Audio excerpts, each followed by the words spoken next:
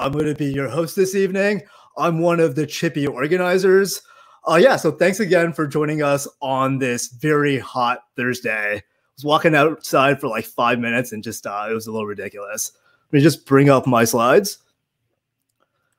All right, so before I do start, I just want to make everybody aware of our code of conduct. Anytime you are interacting in a ChiPy space, be that on the YouTube live chat, be that in a Slack workspace, on our Twitter, you have to be respectful of other people. More information is available on our website. So what is ChiPy? ChiPy, or the Chicago Python Users Group, it's a group of Python enthusiasts that started meeting in the back of a bar or in small conference rooms back in 2003. And since that time, it's grown to become one of the largest user groups in the world. We have around 6,000 members, and each month we usually hold 4 to 6 in-person events. So on top of our main meeting, which happens on the second Thursday of every month, we have special interest groups that focus in on more niche applications of Python. We have the finance SIG, we have the data SIG, there's a web dev / DevOps SIG, and we recently started one for algorithms and for data structures. Forgot to delete that slide. So yeah, I just wanted to make some announcements of some upcoming virtual events. Next Wednesday, we're going to have our data special interest group meeting. And then on the 4th, we're going to have a web dev / DevOps meeting. That one's going to feature 2 talks, one on Flask and the other on project management. One of our ChiPy community members was working on an open source project to convert a bot from Node to Go. I know it's not a Python story, but it's an awesome DevOps and migration story. I'm really excited for those folks to come on and share it. August 6th is going to be our next AlgoSig meeting. And then our next main meeting is going to be on August 13th. Do want to plug our next data SIG. It's going to be a special night on time series analysis. We have 3 fantastic speakers. The first talk is going to be on Facebook Profit and the time series database InfluxDB. The next talk is going to be by a ChiPy community member, Ray Burr, about using Python Profit in production.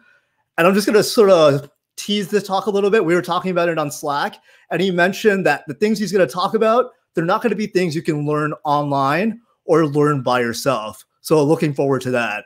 And then finally, our last talk is by Sean Law. Sean Law created a time series library called Stumpy. He's going to be giving an hour-long deep dive into that library. Really excited about that. So what else is going on? I don't know if anybody heard, but the ChiPy Mentorship program is back. We're really excited for that. We actually have a talk. It's going to be our first talk, so we're going to dig into that a little bit more detail. One of our Chicago Python community members, Lorena Mesa, she sits on the Python Software Foundation. She just got nominated. She just got voted in to be the chair, and she's going to be keynoting PyCon Africa next month. So we're really proud of her. Just wanted to give her a shout out.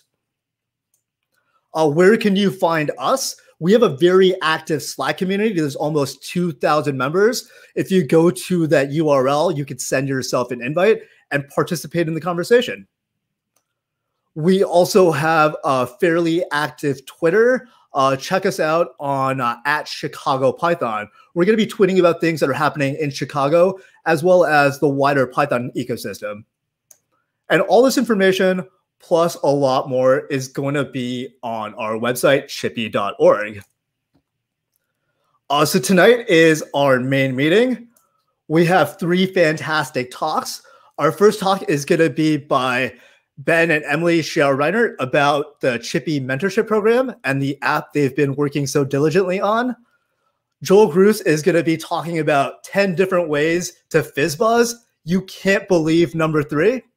Sorry, Joel, I had to do a little bit of clickbait there. And then finally, we have Paco Nathan diving deep into AutoML with an hour-long talk. So really excited about that and to sort of find out what the whole buzz is all about. So we do have a live chat feature. So if you look to my left or right, can't really know, it's going to be that way. You can interact with our folks. Just note there's going to be a 10 to 20-second delay. So if you do have questions, get them in ahead of time and we can queue them up for the speakers.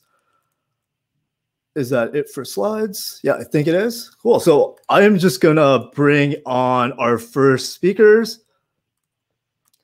Welcome, Emily and Ben, to the Chicago Python livestream. Hey. Hi. Thank you.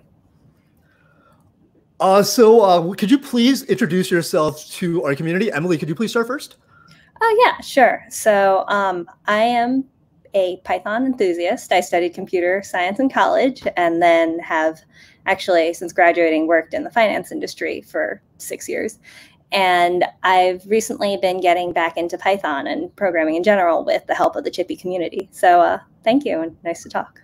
That's fantastic. Yeah, I think like Chicago is sort of that finance hub and everybody sort of works in that industry one time or another. Ben, how about you? Can you please introduce yourself? Yeah, so I am a developer. I'm working in Chicago at ActiveCampaign, and I've been coding in Python for at least 9 years and been using it professionally for about 6. Awesome. Yeah, shout out to ActiveCampaign, a ChiPy sponsor. So how did you get into Python? Ben, can you please start? Sure. So I'd say I had a small amount of experience in coding before I came into college, but I didn't know Python then. In college, I started a major in computer science and just kind of picked up Python because of how clean the syntax was and how great the ecosystem of libraries around it was. Cool. And Emily, how about you? Honestly, it's the same story. I was taking a class with Ben in college and we got to choose our language and he was like, we should use Python. And that was the beginning. Yeah. So a lot of our community members have been sort of dealing with sheltering in place. Would you be able to talk about like your experience and how you've been like, I've been channeling my energy. I'm sure you can see like through this YouTube, like every single time there's like something new in my setup. Like how have you been handling the COVID-19 pandemic? Yeah, so we're really lucky in that, I mean, I think this is true for a lot of programmers too. So we can work from home. So it's been a bit of an adjustment, but otherwise it's been great. We've gotten really into quarantine hobbies. Ben runs and bakes bread, and I play the piano and do logic puzzles. And we also got a cat in February, which was just really amazing timing. So awesome. So what's the cat's name? Oh dear Lord. So the short answer is Eternity, but we keep adding on to it. Okay. More aspects of her personality become clear. So it's about 7 or 8 names long now, I think. Okay, well, we actually do have a Pets of ChiPy channel, so I'd love to have you share pictures of Eternity. I think we need to do that. We've got some great pictures.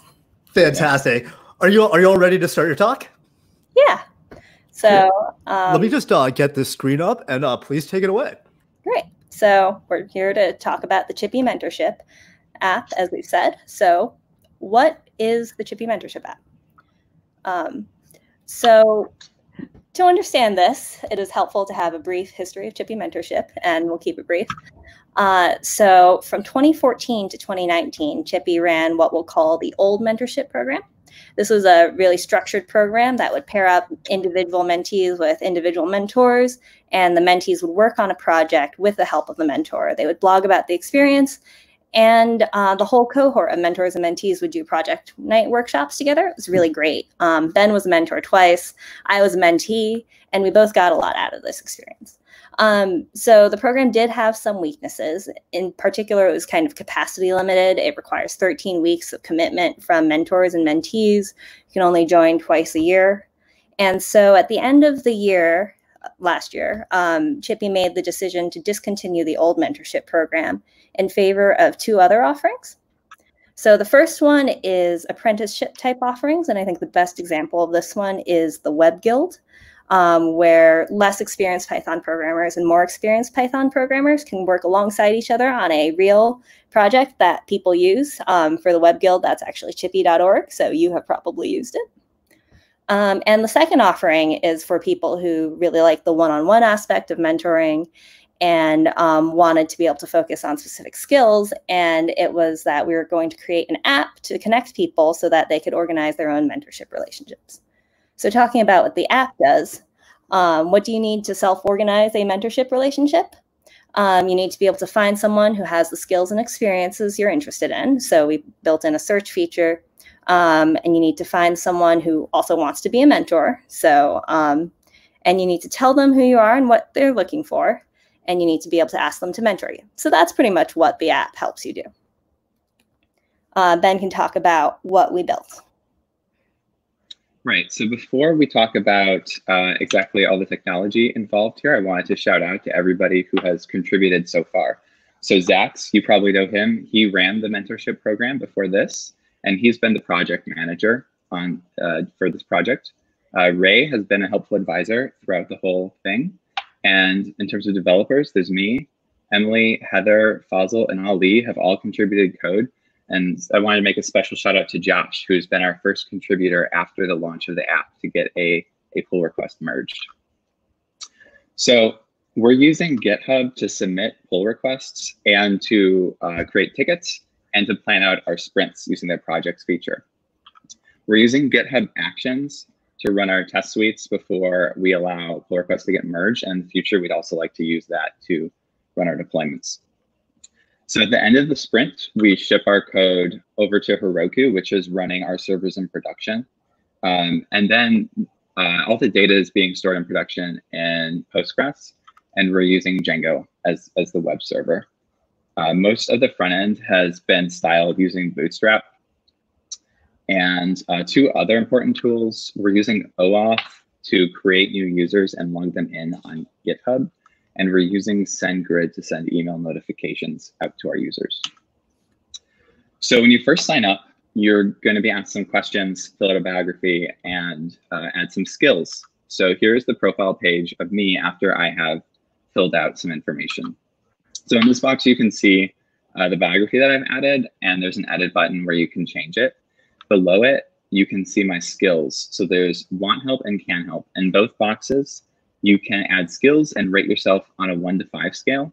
You can edit them with those edit skill buttons. The important part about want help and can help is that can help are skills that you can help in. So putting skills here helps people looking for a mentor find people with the skills they're looking to be helped with, to improve on. And then want help is the opposite. If you are a mentor, or if you're a mentee and you maybe want mentors to come and find you, you can put things there and they can search for you through there. So in this view, we're on the search page, and I should start by mentioning now we're logged in as Emily. So Emily is looking for a mentor, and there's a search box here where she can type in her search term. So in this case, she's looking for help building a mentorship website. There's a radio button. So like I mentioned earlier, you can search for mentors or mentees. After you search, you get a listing of results. The search box will search based on name, the bio, and the skills. And then from there, you can go ahead and click on the mentor, and you'll come see their profile. So you'll notice this looks mostly the same as the profile page when we were logged in as me, but now we're logged in as Emily, and we see a new section where we can request Ben to become our mentor. So if we can go ahead and click on that, and we'll see a box pop up where we can send a message to him if we decide that we want him to be our mentor. You should take some time, fill this out with something thoughtful, explain what you're looking for, maybe like what kind of commitment in terms of the mentorship program you're looking for, and then go ahead and submit your request. After you do that, Ben is going to get an email immediately that you've made the request, and you can look at your request page to see all the requests that you've been sent or received. And you can see right now on the right-hand side there, we have a pending request over to Ben. So Ben gets that email. He gets a link to Emily's user profile and a link to this request. So this is the view that Ben will see when he clicks on that request. And from here, we can see I can see the message that Emily sent me, and I can choose to accept or reject, or actually ignore the request. So if I accept it, this is Emily's view again. She'll see that I've accepted in her view, and she'll also get an email that I have accepted her request, and she'll get my contact information, and I will have her contact information at this point as well, and we can start setting up appointments to meet together. And that is pretty much where the flow of this app ends. And now that we sort of talked you through what the app looks like, just thought we'd share some of the exciting tools that we used in the process. The first one is Django has built-in Postgres's full text search library, and it does some pretty cool things. So like one of the things it does is it normalizes lexemes, which is linguistic speak, for understanding the roots of words in English. So for example, if you say, I want to learn how to program, and you search for program, it's also going to recognize if someone has in their bio, I am a programmer, or I love programming, or I write programs. So that's really a lot smarter than I think something we could write quickly. And then the other thing that it gives you that's really nice is that it gives you an easy way to rank search results by relevance. So that's what we use when you search for mentor. It shows you the most relevant mentors up front. And another tool we used is the Social Auth Django plugin, which let us pretty easily use another service. In this case, it's GitHub to create users. It lets us decide the scope of what we want from the other service and how we use that information in user creation. And then the third thing that we really liked was GitHub Actions, which gave us a really simple continuous integration experience. So we set it up so that as soon as anyone submits a pull request, it runs our full test suite, and it'll only allow people to merge if the tests all pass. And we're looking into using GitHub Actions for our deployment as well. So if you were paying attention to ChiPy Slack over the weekend, you'll have noticed a few announcements. And also, Ali just mentioned it now about us launching the app. And if you're like me, you haven't really had that many chances to really launch an app and then have people immediately use it day one. So we thought that that would be an interesting experience to talk about and how we approached it. So the first thing we did in terms of launching the app was actually on May 24th, so a while ago now. And at the time, the chipymentor.org domain, which we were using, was pointing at the old ChiPy Mentorship program website. So with the sage advice of Ray Berg, we dropped all the tables and deployed our current app, and we did that in maintenance mode. So if you navigated anywhere on the chipymentor.org domain, it would show you our homepage, except with a giant coming soon banner on top of it. And then we told everyone that we were going to launch on July 4th, and that was actually a lie. We launched on July 3rd, silently, made sure everything was in pretty good working order. And then by July 4th, we were ready to announce it to the world that we had launched. And the great thing was, that people did immediately start using the app. People created accounts, sent a few requests. And the other thing people did was they said, hey, this isn't working. Can you please fix this? So we spent our weekend hitting up the most critical bug fixes. And after that, we moved to preparing this talk. And here we are today. So far, Ben, do you want to talk about the stats that we've got? Sure. So far, and this is as of yesterday, so there might be some more right now. We have 39 users. We have 31 users who have filled out their profile. We've already had 9 mentorship requests and 4 of them accepted. And we have 27 tickets in GitHub. So some work to do.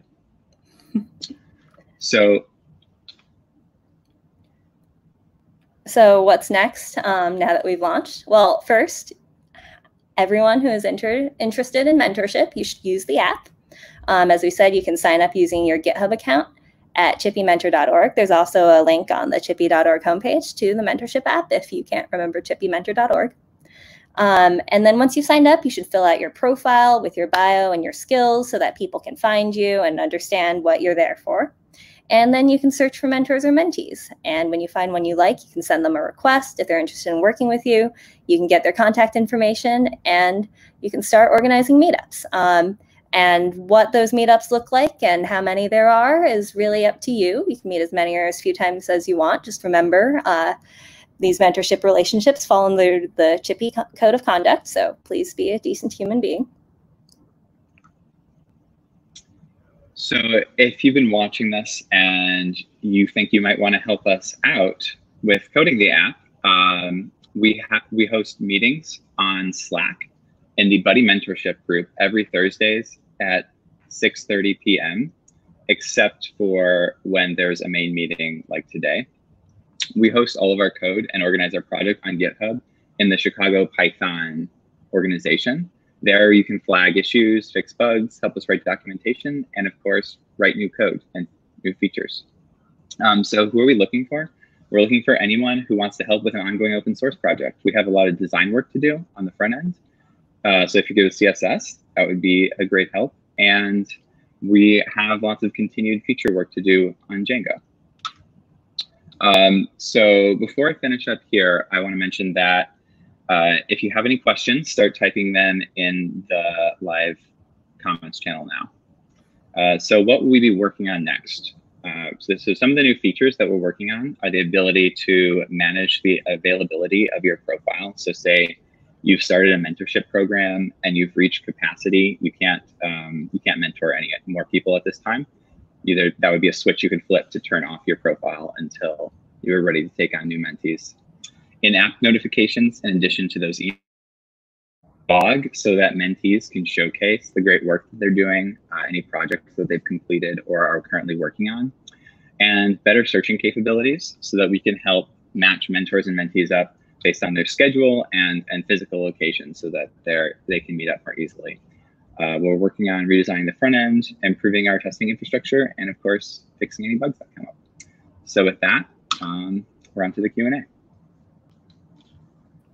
Awesome, that was great. Can everybody give Ben and Emily a round of applause? Like, you put so much hard work into it, and it's like it really shows. Like, the website is fantastic. So yeah, if you do have questions, please ask them in the chat window on the left. I actually do have some questions. So what have you learned working on this project? You want to take that, Emily? Yeah, so I mean, we both definitely took different things from it because Ben is working as a professional web developer for a while, and I never have. So it was really interesting to sort of, for me, understand how you collaborate with others on a system like GitHub, how you manage issues and sort of who does what, and sort of how you review and test your code.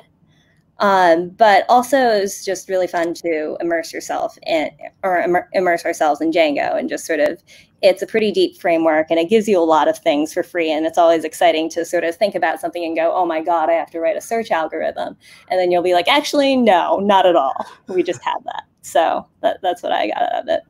Yeah, I absolutely love Django for that. Ben, how about you? What have you learned?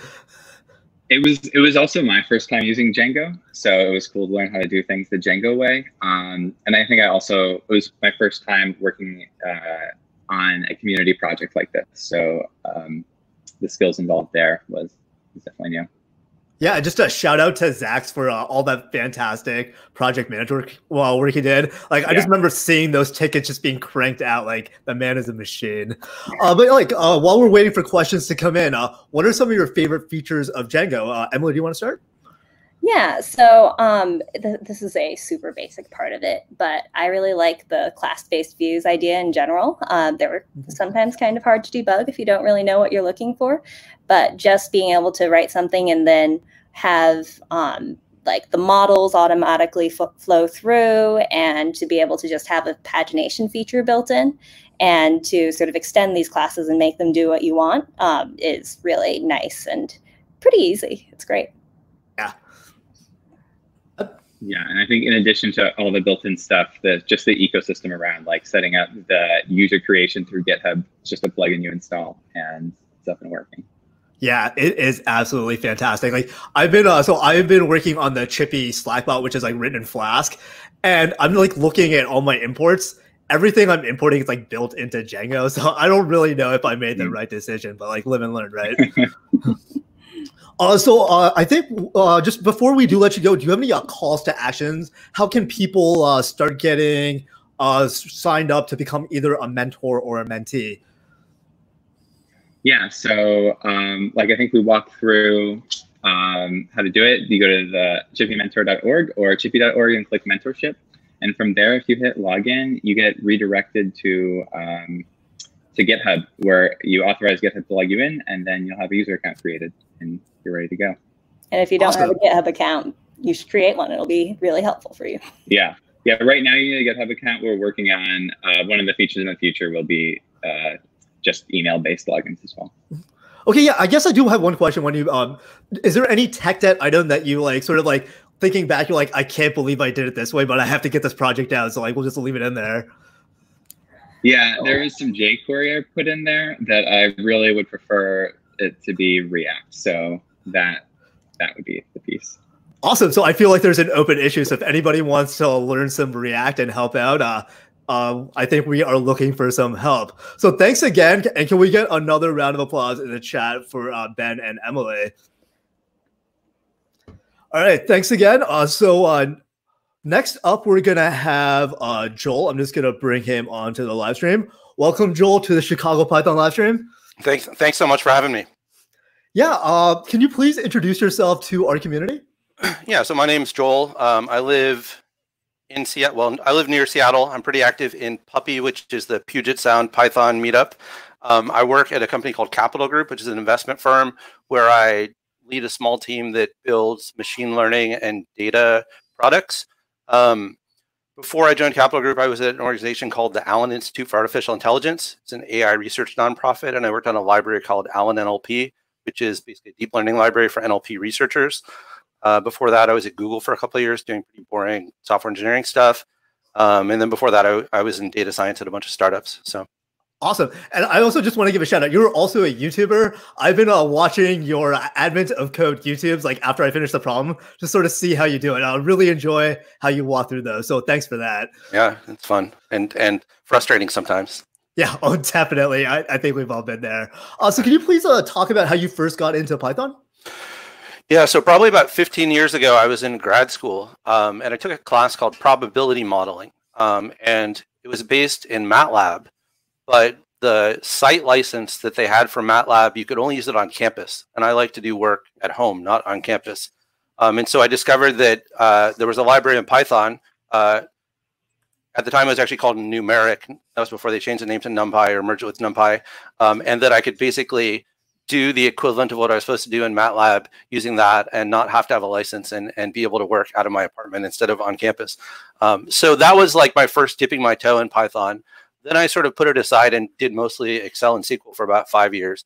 And then in around 2010 or 2011, I kind of got back into using Python as part of my everyday work. Awesome. So would you still consider yourself like an Excel master? I feel like those skills never go away. That's a great question. I really haven't used Excel seriously in about 10 years, but I'm probably still pretty good at it. Awesome. So a lot of folks have been sheltering in place. People have been feeling isolated, lonely. They've been channeling their energies different ways. So how have you been, what have you been doing during COVID? Well, you know, I have gotten back 2 to 3 hours a day by not having to commute, which is nice. And I kind of like working from home, so it's been easy for me in that way. And, you know, I took the opportunity to finish up a book that I had started and that was not really going anywhere. So, and I've also gotten my yard in order, which is something that's been a real sore point for years. So. Yeah, I feel like I've seen yard before and after transformation pics all over the internet right now. Great. So are you ready to get started with your talk? I am ready. Awesome. Do you want to share your screen? Let me do that.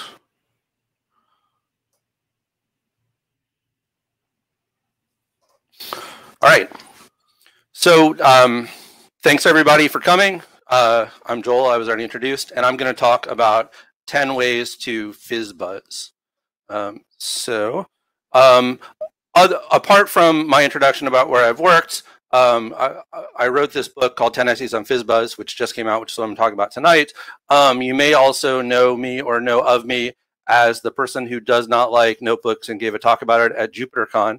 And I also wrote a book called Data Science from Scratch, which is an O'Reilly book, and it's pretty good. So these are some of my various claims to fame or infamy. And so I'm going to assume that most of you are probably familiar with the problem Fizz Buzz, but in case you're not, it's the following problem. Print the numbers 1 to 100, except that if the number is divisible by 3, instead of printing the number, you print fizz. If the number is divisible by 5, instead of printing the number, you print buzz. If the number is divisible by 15, instead of printing the number, you print fizz buzz. And so, this is sometimes used in interviews as kind of a lowest common denominator filtering question to ask, can you write code at all? And so it sort of gained this legend as this is the stereotypical bad question to ask during an interview. And so, like, why do I care about this problem? Well, about 4 years ago, I wrote a blog post called Fizz Buzz and TensorFlow that was the story of someone who went on a job interview and got a little bit insulted that he was being asked to solve Fizz Buzz. And so he decided to solve it using deep learning and kind of show up as interviewer.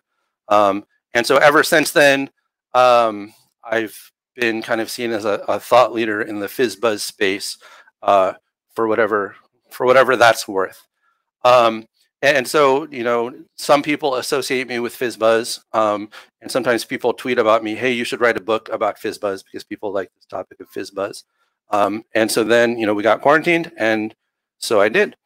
Of course, this tweet asked me to write a book about 100 ways of writing Fizz Buzz, but 100 is a lot. And I'm not sure I could have come up with 100 different ways to solve Fizz Buzz, or if I did, a lot of them wouldn't have been very interesting. But I was able to come up with 10 that were actually pretty good.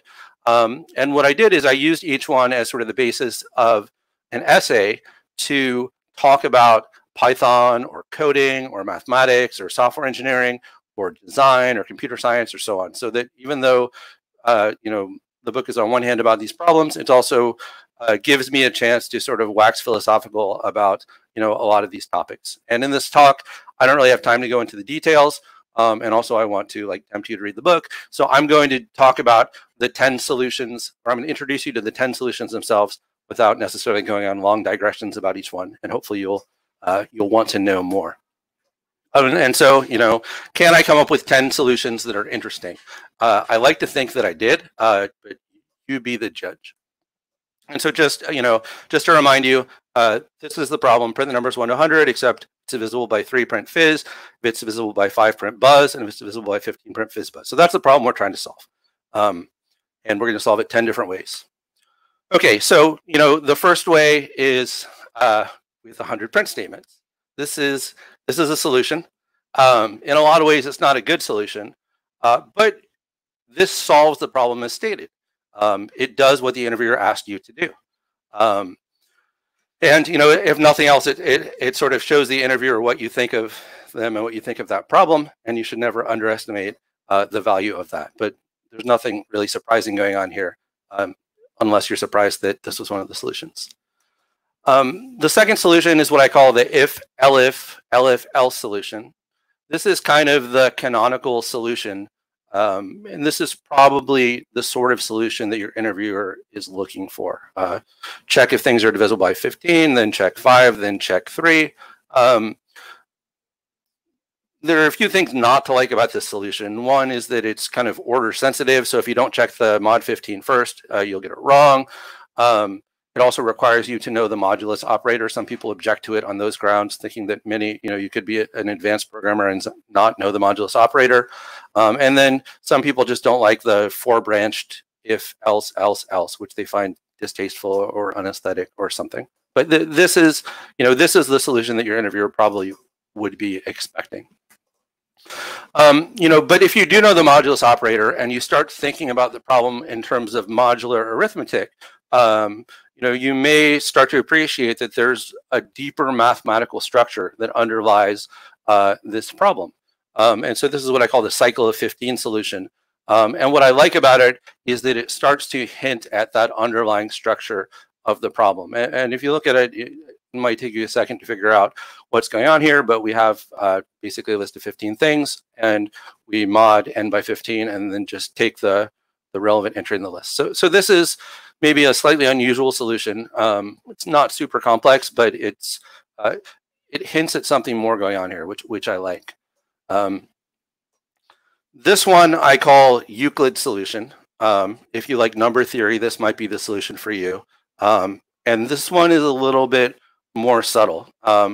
This one is actually one of my favorites in the book. I find it extremely elegant, and if you look at it, You may not see what's going on because it's not obvious what's going on, but I think it is an elegant solution, and I really enjoy it a lot. And when you do like dig in to see why this works, it's actually quite nice. And so I like this one. I'm proud of it. You know, you may have studied trigonometry in high school. And if you did, you probably wondered, what is trigonometry ever going to be useful for?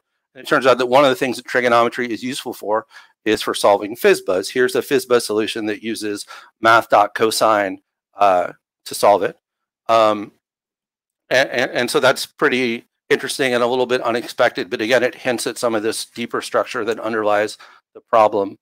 And also, as a person of taste, I use math.tau instead of math.pi because that's what I like to do. So this one is this is a good one too. This is my big number solution. So this one is probably the most opaque. That's a big number written in hexadecimal, and then we pick it apart with a regex and convert it to labels. And it's probably not at all obvious what's going on there, but you know, it's a good opportunity for me to get to write an essay about hexadecimal numbers and Huffman codes and things like that. So this one, I don't want to say this one's elegant because I don't really find it that elegant. It's a little bit ugly, but there are some pretty interesting things going on behind the scenes. And so I like it from that perspective. This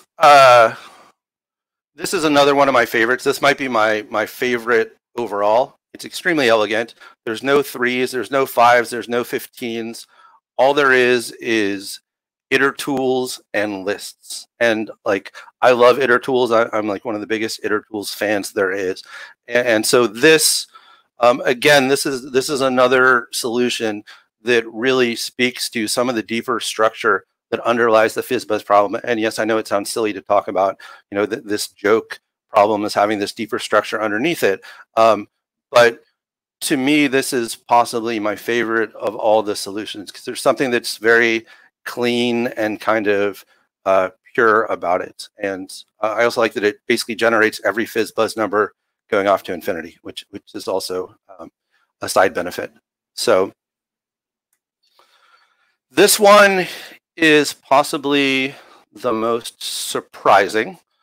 So this is the random guessing solution. And you can see that we have some loops there, but the key element is these calls to random.choice, which if you're familiar with Python's random module, is basically picking a random element of that list. And so you might be thinking, how does picking a random element of a list get me the right solutions to Fizz Buzz? And again, the answer to that involves a combination of the underlying structure of the problem, as well as an understanding of how Python's random module really works and what's actually happening when you call random.choice. So this, it doesn't look neat and clean on the page necessarily, but still, like it's a very surprising result. And I promise all these work. Like these are not like fake ones that don't work. These really do work. And so I like this one a lot because it's really kind of a surprising result if you haven't kind of taken it apart and understand how it works. The ninth solution is the matrix multiplication solution. Matrix multiplication is pretty popular these days, so I wanted to get a solution in that involves matrix multiplications. Here we're using NumPy because NumPy is the way to do matrix multiplication. And here I just have a weights matrix that I multiply by some feature matrix and take the argmax, and that gives me Fizz Buzz. And so I'm not sure if this one's surprising or not. I like this one too. I think it's kind of neat and clean.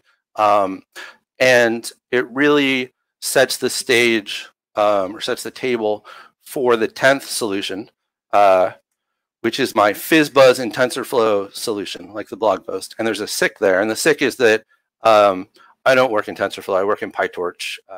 The original blog post was written in TensorFlow because when I wrote it, PyTorch didn't exist. So that was the only thing to work with. But these days, I don't even really know how to do TensorFlow. I only know how to do PyTorch. So I called it Fizz Buzz in TensorFlow because that's what the blog post was called. but it's really a PyTorch solution. And here it's not a neat solution that's going to print out the answer, but I can show you how I modeled the problem and how I approached it. And that will give you a sense of how I think about approaching machine learning problems. And so, I needed to come up with a data model. I mentioned before that I'm like a huge fan of iter tools. I'm also like probably the world's biggest fan of named tuples. I use them everywhere for everything as much as I can. And so if I'm doing a machine learning project like this, you will most likely find me using some kind of name tuple for my instances. Here I have an instance which represents some number. It could be the number 15. It has some tensor of features, which is what we're going to feed into our neural network, and it has a label indicating what class is this going to be in. Is it, as is Fizz Buzz or Fizz Buzz? So this is kind of the data model setup.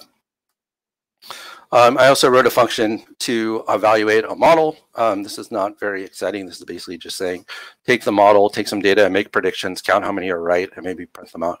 So this is, I included it here for completeness, but it's not very exciting, and it's not necessarily relevant to solving the problem. In terms of constructing the data, I talk about a couple different ways that you might want to get features out of these numbers for modeling. The one that I found that works best is actually to use the binary digits. So I can represent all numbers up to 1024 with 10 binary digits. So that's what I do. And then so that I'm doing, good machine learning discipline, I train my model on the binary digits for 101 up to 1024. And I test the model on 1 to 101, which is what I want to predict. So that's how I set up the data. And then finally, I set up a model that's basically a neural network with a linear layer and a ReLU layer and then another linear layer. I treat the problem as a 4-class classification problem, again, where I have an as-is class, a fizz class, a buzz class, and a fizz buzz class. And I use cross-entropy loss to try and, make the right predictions. And then I just train it for 2,500 epochs or whatever. And it turns out that if I do this, I can get a model that works pretty well. I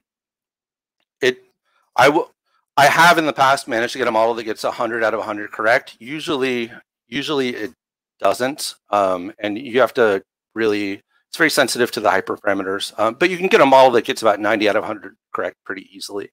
And then, one thing that's actually really interesting, and again, speaks to the deeper structure of how the Fizz Buzz problem works, as well as how binary representations of numbers work, is to really dig in and say, like, how does this model get it right? How does it learn to predict the right divisible by 3 or divisible by 5 or divisible by 15 from 10 binary digits? Which, if you think about it, it's not obvious given 10 binary digits. How do I tell if something's divisible by 3 or by 5 or by 15?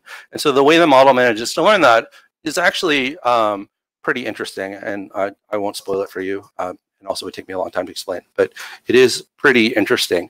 So that's the 10th way, and I hope you'll agree that those 10 ways were all actually pretty interesting. And I want to thank you again for having me come here. If I have intrigued you and you want to check out the book, if you use this link, fizzbuzzbook.com/c/ChiPy, the C is for coupon, then if you click on that link, it's a lean pub book, so it can get a cheaper discount if you go there. Or if you just want to see the solutions, which is what I showed you, those are on GitHub, my name /fizzbuzz, and just see those for free all you want. Don't forget about Data Science from Scratch. The 2nd edition is very, very good. I'm proud of it. It came out about a year ago. You can find me on Twitter, my name @Joel Grus. I'll tweet out these slides once I'm done talking. And I have a blog at joelgrus.com that I very rarely update, like maybe once a year. So that's what I have to say about Fizz Buzz for now. So thank you again. Thank you for coming. And let me know if you have any questions. Awesome. Thanks so much, Joel. Can we give Joel a round of applause in the chat? While we're waiting for those questions to come in, you do love named tuples. What's your opinion on data classes? So I'm not a huge fan of data classes for 2 reasons. One is that I like immutability, and named tuples give me immutability, and data classes don't. And I find that it's very rare that I actually need to use immutable data structures. And so I'm happier when I use immutable ones. The other is that name tuples are actually a really nice compact representation, whereas data classes are actually sugar around like classes. And so, you know, a lot of the times it doesn't matter, but actually in Allen NLP, we were creating these token objects, and with like a large data set, you'd be creating millions of these token objects, and it was taking up so much memory when they were classes, and then we switched them to name tuples, and suddenly the memory consumption shot way down because it had these compact representations. So I tend to prefer them. Yeah, for sure. Like I just recently learned about the class type versus just like the one from like the collections library, and like you can add functions to it, and like total game changer. I think while we're still waiting for some questions to come in, is there a favorite method out of the 10 that you sort of liked sort of figuring out? So the one about the infinite iterables with the iteratool cycle, that one, when it like I said, I love itertools, and I love thinking about interesting ways to use itertools. And so that one, I was just kind of thinking about, whenever I see a Python problem, I always ask myself, is there a way I can use itertools with this somehow? And so that was, you know, that was the same thing. I asked myself, can I use itertools with this somehow? And when I figured that out, it was very satisfying. The other one that I think really I enjoyed was the Euclid solution, because when you dig into it and understand what it's doing and why it works, it's actually super interesting. Awesome. So do you have any calls to actions for the community? I guess besides use more itertools. You know, use itertools, use name tuples. I like them a lot. You know, check out the book and buy it if you're so inclined. That's a call to action. And you know, just so here's the thing: Fizz Buzz on some level is like kind of like a toy little problem, but there's actually a lot of like really interesting stuff that came out of thinking about it in kind of a serious way and trying to unpack it and trying to approach it from all these different angles. And I think that's probably true in a lot more cases. There are a lot of problems that maybe seem simple on the surface, but when you start thinking about how can I approach this in a lot of different ways, there's actually some really interesting angles to it and some really interesting things you can learn about, you know, either Python or about the problem or about math or so on. So. Yeah, that's great. Digging into things is by far the best way to learn them. Just so before we do let you go, is there like one thing that sort of sticks out at the top of your mind that you learned from this particular project? One thing that sticks out. No, I mean, so I've spent a lot of the past, call it 5 years, thinking about how do I use code to illustrate concepts, right? How do I use code to like teach things and show ideas? And so that's everything from like, how should I name my variables to how should I split things into functions? And so, you know, working on this book sort of reinforced for me a lot of this, that it really makes a huge difference from a pedagogical perspective, you know, having a function with bad variable names and having a function with good variable names, and having a function that it's clear what it does versus having a function that is not clear what it does. And so, you know, I spent a lot of time thinking about those kinds of issues, and I feel like this kind of reiterated to me that it pays off when you approach that the right way. I think that's a fantastic place to leave it, like software design best practices, software engineering best practices. Well, thanks again, Joel, for being on the ChiPy live stream. And we will also just a link to your book so people can go find it with the coupon code. Awesome. All right. Thanks a lot. Thank you so much. So that was Joel Grus talking about 10 different ways to fizz buzz. Before that, we had Emily and Ben Xia-Reinert talking about the just recently launched ChiPy Buddy Mentorship app. We're actually going to take a short break before we have our next speaker, Paco Nathan, talk about an introduction to AutoML. So stay tuned.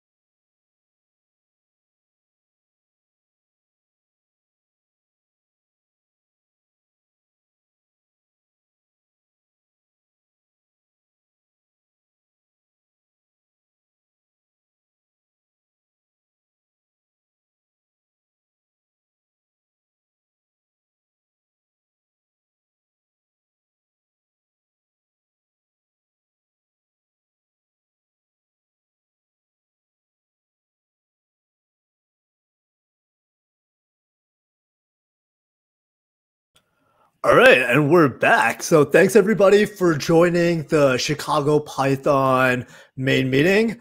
We just had our first two speakers present.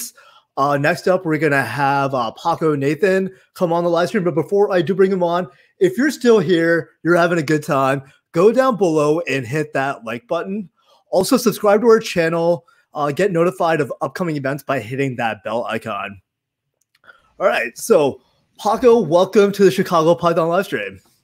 Hi, Ali. Great. I'm so glad to be here. Are you joining us from San Francisco? No, I live way out in the woods. I live like a couple hours north, out in the redwoods. Okay, awesome. Yeah, could you please introduce yourself to our audience? Sure. Yeah, my name is Paco Nathan. I've been doing machine learning work for a long time, and my hair is getting kind of gray. Let's see, what else can I say? I made the mistake of studying AI in grad school in the early 80s, and everybody said it was kind of a mistake, and I guess the timing was bad. But, you know, it's really good to like stick with something you really love, because after about maybe 30 or 40 years, it might become super useful. So that's kind of like the history of my career. Yeah, just stay stubborn and hopefully things will work out.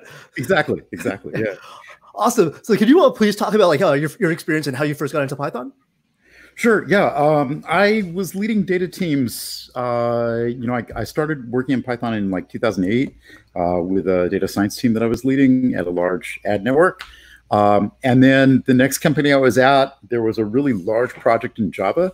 And there had been two engineers who'd worked for about 6 months and spent a lot of money. And they'd written about 3,000 lines of Java to do this one particular system. And it didn't really work very well. And my boss got annoyed and told me to like shut it down. And these were really good engineers. In fact, one of them became my boss at a couple companies later. But we had to go in and rewrite it. And it turned out we rewrote that whole 3,000 line system in about 87 lines of Python in 2.5 days. And it ran better and it handled the edge cases more gracefully. And by almost every possible software engineering metric, that was a much better way to do things. So, you know, I've been around a lot of projects and a lot of people who are more gray and older than me who believe that if you're not Java, you're not anything, you know? But yet I was like, this is serious software engineering. You can really get a lot of amazing things done. So since then, mostly I do Python, a couple other languages too, but mostly that. Awesome. Yeah, it's like a very easy language to communicate in. People know what's going on. Feels like pseudocode. So a lot of folks. Yeah. So a lot of folks. Go ahead.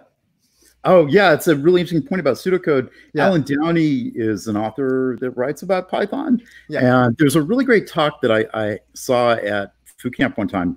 Alan was showing how pseudocode in scientific papers, actually the Python implementation of the algorithm, how it was more succinct than the pseudocode in the paper, which when you stop and think about it is kind of mind-blowing. I guess like with list comprehensions, like everything's just like magic. Yeah, so so our last speaker spent their time during COVID writing a book. How have you been handling sheltering in place? Well, I've been working remote for a while, and I've also been working on conferences and especially remote learning. So it's kind of weird because I pitched a company about a year ago, and the VCs were like, yeah, maybe. And then they're like, I don't know if people are really going to be into like remote work and stuff. So actually it's gotten a lot busier. It's really quiet out here in the woods. We live in a small town of about 7,000 people, although my brother lives downtown in Chicago. So, I mean, I'm hearing both sides of the story. Awesome. So are you ready to go with your talk? Yeah, great. Perfect. If you can just share your screen, we'll get it on the live stream. Okay, excellent. And I'll share the entire screen. Okay, and alrighty, can you see me okay there? Yeah, we see the full screen. Do you mind just hitting the hide button? Yeah, perfect. Awesome. Paco, please take it away. Okay, great. I think that took away your, yeah, there we go. Perfect. There we go. Great. Alrighty, this talk is introducing AutoML, and AutoML is a really fascinating topic area. There's certainly a lot of commercial products that sort of speak to this, and we'll dive into that, but there's also a lot of open source. So some of the history, I guess about a year and a half ago, a close friend of mine, Ben Xia-Reinert, who led the AI conference at O'Reilly and Strata Data. I've done a lot of work with Ben, still do a lot of work with Ben, and he was interested in having sort of a deep dive into AutoML, what's happening, presented to executives, like for a business crowd. So I did this talk about it to really explore it, and I did a lot of research in the area, looking through open source projects, reading just way too many papers, but also playing with the code a lot to dig in, and talking to the people who are doing a lot of this work. And I presented a few Business Summit talks for O'Reilly about AutoML, and those were received really well. And then my friends over at IBM Data Science Community, I also do some work there. So Will Roberts and I did an article that was more hands-on. It was more of an introduction to what's going on, especially the open source side, and really more for developers, for Python developers, whereas the work before had been kind of introducing business executives. So a lot of this is based around the article that Will and I did for the IBM Data Science Community, and I'll put in a plug there. I work for a company called Derwin, and so you can link to me there at DerwinAI/Paco, or I'm on Twitter a lot as Pacoid, but also I'm really involved with the data science community, so that's where I'm presenting from now. So I'm going to dig into the idea of AutoML, and just as a one-liner, can we use machine learning to help our work, improve our work in machine learning? I think that's probably the best way to describe it. I mean, there is a product called AutoML that comes out of Google, and they're very famous for that. But there's a lot of other areas, and I really want to explore the whole range of what's going on, because it speaks to really the entire workflow, the end-to-end life cycle of when you're working on machine learning projects. And I'll say that you probably have a gradient problem, because almost all of what we do with machine learning is about some kind of differentiable data. You've got data, and your hypothesis is that we can divide the data into different cases. We can put labels on those cases, or we can find other ways to say that certain groups of data are interesting together. So we'll explore through some of that. But first, I want to just dive into what is a machine learning algorithm. And so if we talk about kind of in the simple case, the most common case would be supervised learning. And with supervised learning, we've got a bunch of data. We train a model. We've got labels on the different kinds of classes of data that we're interested in. The model learns those patterns. And then when you give it new data, it's able to predict or classify what labels it thinks based on what the input is. And pretty much when you look across the board at all the different kinds of supervised learning, they have certain things in common. There's little parts of the algorithms that are called learners, and those are what really track the patterns that we're trying to learn and generalize from them. And we're trying to optimize the learners by running the machine learning algorithm. And to do that, there's a couple, like from a mathematical view, there's typically a loss function, which says, hey, I can see this pattern, and I can kind of fuzz it a little bit and then generalize. So if I see something close to that pattern before, I can pick it up. And there's also usually a regularization term, which says don't overfit. And what that means is, if I train a model off of some historical data, and it learns those patterns really, really well, then maybe it will learn them too well and will overfit, as we say, such that when it gets new patterns in the future, it won't be able to recognize them. So a regularization term is a way of kind of injecting some noise so that it can be general purpose, or more general, I should say. And the way that these kind of algorithms usually work is there's typically some kind of problem, usually solved by a variation of gradient descent. Stochastic gradient descent is one way that's very popular. There's some others, there's gradient ascent, etc. But at the end of the day, you're trying to search through a haystack to find the needles. and you probably have to go up and down some hills to do that. That's gradient descent. So if I were to pick a really super well-known problem, there's this thing called the iris data set. And there's 3 species of iris flower. There's setosa, versicolor, and virginica. And this was studied thoroughly, like last century. There's this data set that's been around for decades, and it has about 150 line item rows in it. And there are these 3 species that are described, and there's measurements for like the petal widths. Somebody got out there and like measured all these flowers and marked down the data. But we use it in machine learning a lot because it's a pretty good representative small data set that shows off a lot of the problems. Turns out that versicolor and virginica species of iris, they kind of overlap. They're very similar. And so the data points actually overlap. So a lot of machine learning algorithms kind of mess that up. Whereas like setosa is really easy to pick out.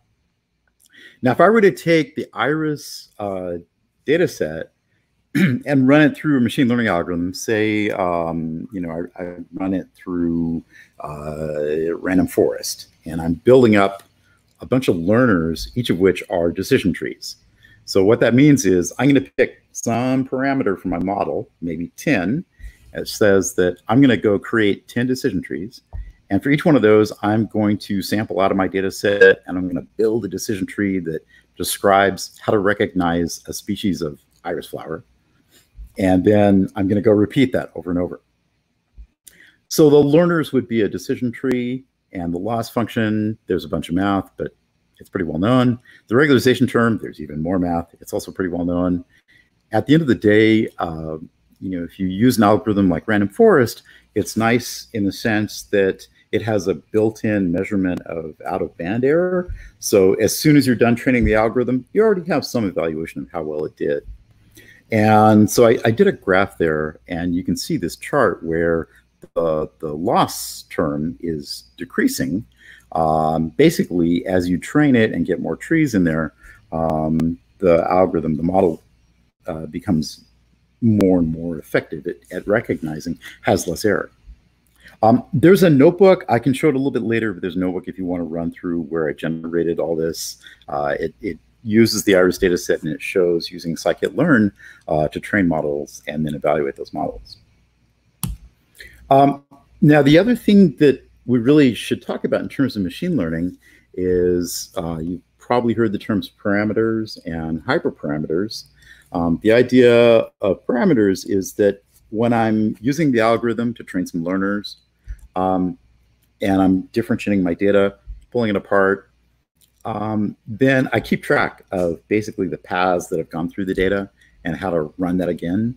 And those are my parameters. That means I can sort of rerun the model with new data. And often that's a very large number of parameters. If you look at some of the natural language work that's being done, like BERT and the transformers, that can be billions of parameters. Hyperparameters are really interesting, though, because they are just typically a much smaller set that you use to guide the algorithms, guide the search to find the models. So if we apply this to our iris data set, then I've got 3 species, I've got 150 rows. Let's say that I want to train it with random forest and I want to use 10 trees. My hyperparameter there's just one of them. It's the number of trees, which I'll set to 10. And then the parameters that get generated when I train the model, that's going to be, okay, 10 trees, and then for each tree, it's going to be log of the number of dimensions, so log 4. And so that works out to being over 6. Let's say it's 7. It's a pretty small model. But there's a big difference between having one hyperparameter and then 7 parameters. And the difference is that the hyperparameters really guide this search through your gradient, through all of your data. And so I want to underscore how that's a real theme here, because let's take a kind of a grand tour from a high level of machine learning. There's supervised learning, which is most of what people talk about, and that's what we were just showing. I have a bunch of data, I train a model, and I associate some labels. And then when I have new input data that comes in, I can predict what those labels are. There's also unsupervised learning, and you don't have any labels there, But what happens is the algorithms go ahead and divide up the data into, say, clusters. So clustering algorithms are kind of unsupervised. And so basically they're generating some kind of proxy for labels. But they're still doing a lot of the same kind of work under the hood in terms of differentiating data, working through those gradients. There's also active learning, if you've heard. It's a really exciting area. It's sometimes called human in the loop. And that's where it's much like supervised learning, where you've got an algorithm that's trying to train. The problem is, though, sometimes the results coming out of the model are going to have a lot of uncertainty. And in that case, with active learning, the algorithm will kick it back to a human expert and say, hey, I don't know what I'm doing. Can you give me a label? And so then the human gives a new label, a new judgment, and that feeds back in, and you iterate and train and produce better models that way. Active learning is a really interesting way, if you don't have a lot of labels, to get your people involved and really bring in that human expertise into cleaning up your data. There's also something called self-supervision. You might have seen talks out of Facebook and other companies that are using this a lot. And basically, if you have a data object, we were just talking about data classes, if you have some sort of data object, can you take different views of it? Can you take from one complex object, can you sample different views and then use those effectively to kind of stand in place of what you would do with labels? And then it's pretty much the same as what you're doing with supervised learning above. Of course, there's a lot of talk about deep learning. Deep learning is typically, what we're talking about with deep learning is a kind of supervised learning. You have different layers of neural networks, and then they're connected by autoencoders. For what it's worth, starting in 1984, I began working in this area called neural networks, and I ended up doing like 7 years of research and development in neural networks. And at the time, everybody was trying to coach me and say, hey, this will never go anywhere. Why are you wasting time on it? So it's kind of fun to see how neural networks have turned around 30 years later. But a lot of really interesting work in deep learning. Reinforcement learning is a kind of an older area of control theory, but it's being revisited in the context of machine learning now. So, I mean, you can go back like 50 years or more, and there's great stuff about reinforcement learning. They were doing control systems like flying aircraft. But now you can take a lot of those same simulations and then put agents on which learn how to navigate within inside of an environment, a simulation. And you can use deep learning to help those agents learn. And that's what reinforcement learning typically does. For what it's worth, one of my colleagues and friends and co-conspirators is named Dean Wampler. He, I believe, has spoken at ChiPy a few times before. We just came out with a reinforcement learning tutorial on the Anyscale blog a little bit earlier today, which is really geared at Python developers. So I'll give a link about that later. There's also something called weak supervision, which is a way of basically, if you have a bunch of different experts that are giving you labels to describe your data, can you come up with models to describe your different experts? So maybe Joe is good at like 80% of the cases he gets right, 20% usually gets them wrong. And then Mary is really good at like a different, 95%, and it's not exactly the same as Joe. So if you put them together and you have models about where they're good and where they're typically wrong, you can start to make decisions about the experts who are labeling your data. And so then you can start to inject some machine learning into like the early stages of how you collect and label your data. There's also transfer learning, which is basically learn a supervised learning model, but then like for a neural network, keep the top layers, keep the bottom layers as they were originally trained, and let the top few layers float, and then retrain it on a smaller set of your own data, so you can reuse somebody else's model. There's some other areas too. Knowledge graph is kind of different than machine learning typically, but it's very complementary. I do a lot of work in that area. The main takeaway though out of all this is that there's a larger category called meta learning, and it's still very much an active research area. But a lot of what we're going to talk about is meta learning throughout the rest of this discussion. And so the idea with meta learning is, as we're working in Python to build out machine learning workflows, whether we're working with PyTorch, like Joel was talking about, I really love PyTorch, or scikit-learn, or whatever, as we build a workflow, what's really interesting is, can we keep track of different workflows that we've done in the past? And if you're on a data science team, can you keep a kind of history, like a database or a knowledge graph to describe problems that your team has worked on before? And then can you do some data mining off of that, so that when you have new problems your team must solve in the future, can you sort of pick up from a known point and reuse some other configurations? And so that's kind of the gist of meta learning. And it's a way of basically using data and data mining and machine learning to help make this whole process of data science much easier to work on, much more effective. All right, so let me switch gears and say, okay, we're working with gradients, and what you have in machine learning, it's probably a search problem. And it's interesting because I love Joel's book. I read that a couple nights ago, and cover to cover, and I really, really love it.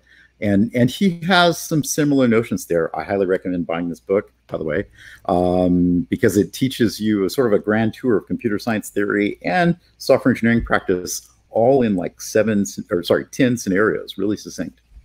But he goes into some cases which are basically saying, this is kind of a problem is a matter of search. And definitely, if you roll the clock back and go to like hard AI in the 1960s, 1970s, 1980s, if you look at the earlier research about AI, they were really focused on search problems. So it's probably not too strange that like the two big AI firms to pop out of Stanford, which had a lot of this early AI research, were Yahoo and Google were big search engines. When we're building machine learning models, the challenge is to be able to find the best hyperparameters for a given kind of use case for a given set of input data. And once we have those hyperparameters, then we're pretty much guaranteed that we can crunch the numbers and get to a model. So if we could just find the right hyperparameters quickly, then we'd have to do much less training, much less search, if you will. But that's not a simple task, because when we're developing machine learning models, sometimes there's a lot of challenging and even conflicting processes going on. Like, for instance, what algorithm should we use? What's going to fit really well with the use case? How much training data do we need? Do we have enough? Do we need to add more? Which features do we need to highlight? Because frankly, some features are noise. Some features are even worse than noise and have to be sort of redacted out of the data to be able to train a good model. And then once we've got models, how can we compare them and evaluate the results and understand their relative trade-offs? Because it's not simple to just evaluate a bunch of different kinds of machine learning algorithms. They produce different kinds of results, different kind of metrics.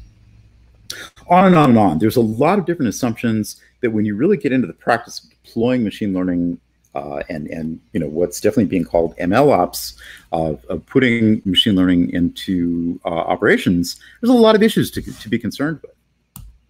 And also, there's always human decisions that go into the mix.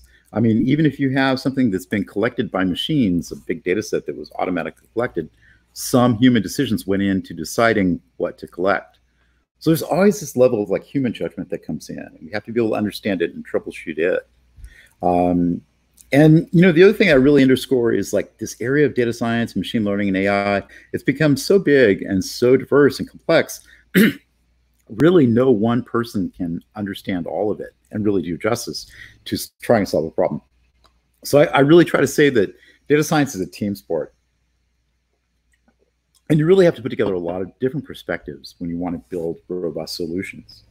And that's another reason why machine learning is a kind of search problem, because you have to be able to blend those different perspectives together. Okay, so now here's sort of a thought exercise. Imagine if you could take a look at all the possible variations of input data, all the possible gradients, and then compare out of those which would be all the possible variations of machine learning models, the optimized parameters. Okay, that would be an enormous space. It would, it would be uncomputable because it would be so large. But if you were able to look at that as the main problem we're trying to solve, then you can see, finding the needle in the haystack, basically machine learning is a search problem. So the goals of AutoML as a search problem is you want to find the appropriate hyperparameters that converge down to an optimal, semi-optimal solution after training. And you want to identify features and data transformations that produce good training data going in. And you also want to be able to learn from history. You want to be able to reuse results you've had in the past. It may be that your data is changing over time and you have to retrain models, which is typically the case. So you want to be able to bring in that kind of history and feedback as well. And there's other considerations in machine learning that make it much more complex. I highly recommend these two papers. One is called Show Your Work, and the other is called Energy and Policy Considerations. And Show Your Work is interesting because, well, actually, both these papers, they address a phenomenon that's been happening over the past couple of years, almost 3 years now, in machine learning. And that's where we're seeing these enormous models, like with transformers, where you have billions of parameters. And one of the problems is that using more old school approaches to machine learning and coming up with smaller models may actually be a better solution for your customer in some cases. Time to market is really important when you're talking about doing commercial work. So Show Your Work is interesting because it actually shows cases where using a simpler, older kind of model is much more effective, even has better performance than using the latest and greatest coming from research. Energy and policy considerations is interesting because when you look at the transformer models that are being used for natural language, if you look at BERT being trained with neural architecture search, one model has a carbon footprint of running 5 automobiles for their entire lifetime, 5 gasoline automobiles. So it's this crazy amount of energy that goes into training these huge models and a crazy amount of carbon that's going up into the atmosphere. So there are energy and policy considerations, and we should be understanding how to use AI, but not boil the oceans. And I mean, like literally, not boil the ocean. There's also other issues in terms of AI trust, and certainly there's a couple of great projects. I'll call out to my colleague, Trisha Mahoney, and others working in that area with AIF 360 that's been moved into Linux Foundation, and it's an open source Python library for algorithms that can detect fairness and bias problems with your training data, and also with how your models have been trained. And good news is this is recently, part of it's been migrated into scikit-learn. So there's some great integration with scikit-learn now. And when you're working with machine learning, it's not a simple question in terms of what your goals are. You might say that you want to have really accurate models, but to a machine learning person, if you say accuracy, that can mean several things. I could come up with 4 or 5 different, whether I'm talking about perplexity or specificity or recall or precision or on and on. There's a lot of things that are conflicting. And there's also issues of like cost versus time. And, can the auditors come in and understand what the model's doing? So will I be able to pass compliance? Are there security risks? Are there privacy issues, etc.? So machine learning can be very difficult in practice. Which is why we're really interested in being able to use computing to be able to help out with some of the more difficult areas. And that's where AutoML comes in, and it's really super exciting. If we talk about the whole workflow, again, I really want to focus on this idea of data science teams and workflows and the whole life cycle of building machine learning. By the way, there was a really great track we did last year at OSCON, the open source conference, where a lot of different companies came together and showed what are their ML ops practices. So I've got a link to it there from OPSCON. And kind of riffing off of what we were talking about at OSCON, if we have like an idealized machine learning end-to-end lifecycle, so we've got these steps that we typically go through. There's usually some sort of data preparation, and the idea is in data science, our teams spend 80% of their time doing data preparation, and it really makes sense. It's actually very true. That's the hard part of the problem. But then you get into what kind of features do you need to have that go into training your models. The feature engineering is also a really difficult part. A lot of the math, even the statistics involved in feature engineering, they're kind of counterintuitive. And even people who do statistics all day, when they're confronted with some of the work in feature engineering, they're a bit baffled by it. So not an easy part. There's also the optimization of models, the training the models. And then there's model selection. Basically, what kind of algorithm do you want to use? And if we try, 6 different kinds of algorithms, what do the results look like? How can we pick the best ones for our use case? And then once we've got models trained and we've selected the good ones, how can we really deploy that or integrate it out with a use case? If we're talking about deploying machine learning models on some sort of embedded device like a smartphone, then we may need to do some kind of model compression or distillation or other techniques. If we're talking about deploying it in terms of web services and having it, be a SaaS product, then we're talking about deploying to a cloud cluster, running in the cloud probably. So, how do we do that? And the thing I really want to point out here, one of the really big insights about AutoML is that there are related work in both data governance and also in ML ops. So what we've seen over the past couple of years is this really big resurgence in data governance ever since 2018 and what happened with Facebook and others. Data governance practices tend to provide the kind of metadata that you need to really make use of AutoML. And so that's a good thing. Both these practices are sort of emerging at the same time. They're able to work off each other. And we're also seeing ML ops, or you might want to call it different names, but things like ML ops also emerging in the same time frame.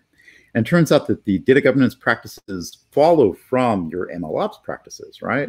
And so you get these 3 things that sort of build on each other: data governance, ML ops, and AutoML. And they're all evolving, and they're definitely not a done deal. There's a lot of work that needs to be done in data governance, even though it's decades old. But as these are evolving together, working toward the kind of solutions we face today, I believe that the 3 will be working together, sort of 3 pillars that you stand on. So one of the other things that I've done in the past year or so is put together, this is a Google spreadsheet that's open. It's got listings of different vendors working in AutoML and also different open source projects. It's looking at a whole bunch of them. And whenever I find new ones, I just sort of toss them in there. So if you want a whole big listing of AutoML projects, it's definitely kind of one-stop shopping. The other thing is that I highly recommend this resource on GitHub. It's called Awesome AutoML Papers, and it's updated about every week. The author is doing this really fantastic job of having a taxonomy of different AutoML projects on GitHub and different papers and being able to classify them. So that's another really good place to look to find out what's going on. Okay, so I had a diagram earlier, you see at the top, of like the full end-to-end lifecycle of preparing machine learning to go out into customer use cases. So let's take the first stage, data preparation. And there are things there that you can do that are really interesting. I talked about weak supervision before, and that's where you can take the different judgments being done by people or experts and sort of treat them as a kind of machine learning modeling.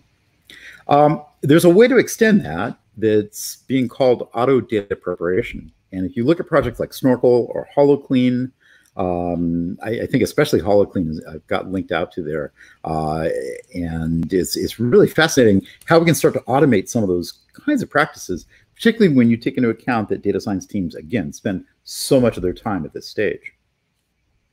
Now, when we get to the feature engineering part, this is really difficult.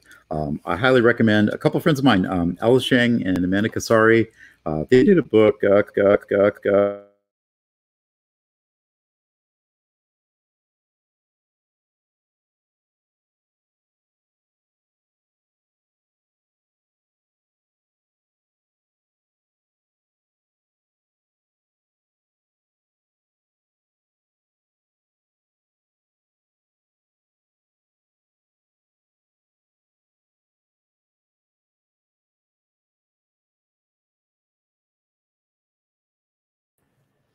Hey, Paco, I think we might have lost your mic.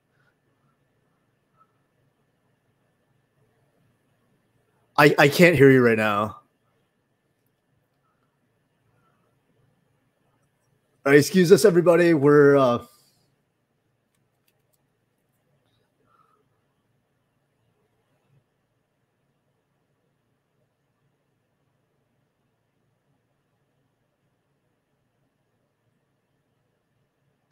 I think you might be muted.